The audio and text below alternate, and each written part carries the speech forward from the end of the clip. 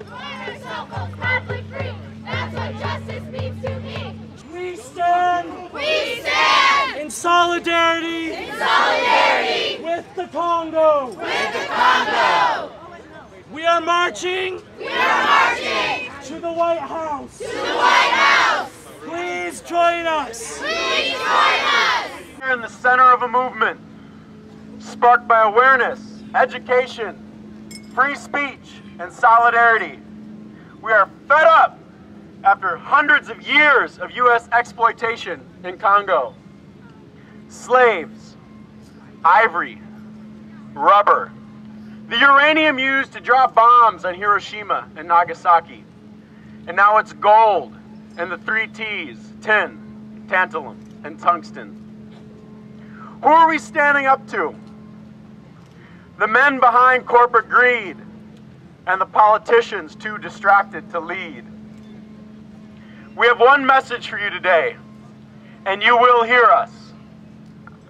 When I say, what do we want? You say peace. When I say, where do we want it? You say Congo.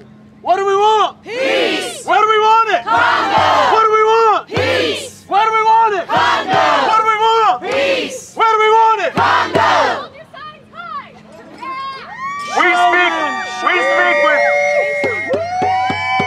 We speak with one voice today.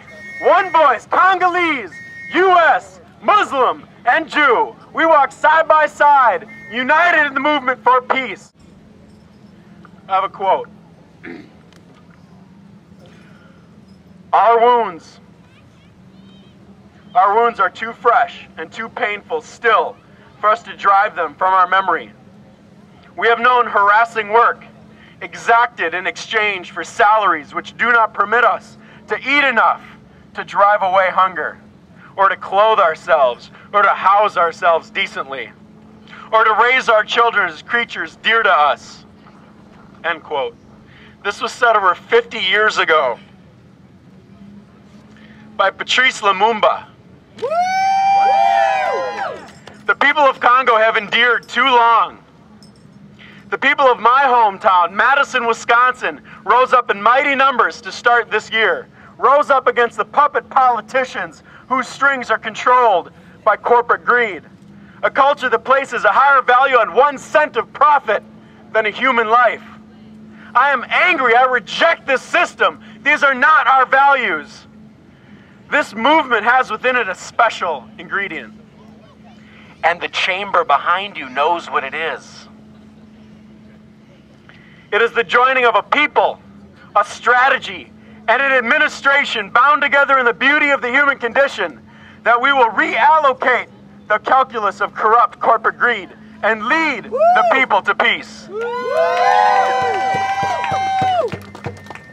There is a common thread woven through, connecting those in the streets of Madison to Cairo, LA to Wall Street, Tunisia to DC.